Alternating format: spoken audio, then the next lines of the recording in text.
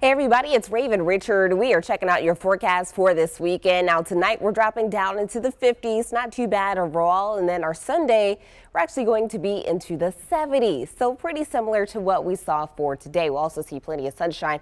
And if anyone is headed out to the game, maybe you're doing some tailgating, hoping the Bengals get their first win of the season.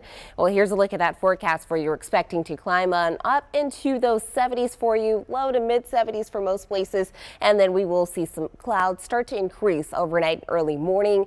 But for the most part, we are not expecting rain for our Sunday. Now headed to the next couple of hours, next couple of days, we will start to see the rain pick up, especially as we are heading into our Monday. That's when we're really going to see most of it. So be prepared. Bring the rain gear with you as you're heading off to work for Monday. You'll need it for the afternoon hours. Now, as we are looking ahead beyond just today, we are talking about some 60s and pretty close to 70 though, but staying into the 60-degree range.